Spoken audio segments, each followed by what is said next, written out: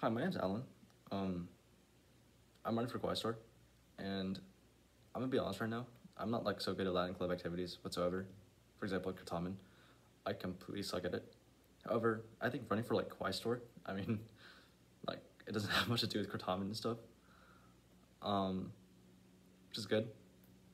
In this speech, I'll point out two things that I think are really important for being Quaestor and attributes that I have. First is like being good at math. If a Quaestor is good at math, that's great, because if you're good at math, then like everything will be quicker, your calculations will be easier, everyone's lives will be easier. I'm in Calc BC and stats, and I have pretty good grades in them, so I think that's pretty good. Secondly, and probably the more important thing, is organization. Like if a Quaestor doesn't have good organization, for example, they could let like t-shirt like fees slide by, and that could even cost like our club to lose money, which would really suck. And yeah, I think I'm pretty organized. I organize a lot of things in sheets. You know, my room is pretty clean, stuff. So that's good. So yeah, please vote for me. Thanks for listening to my speech.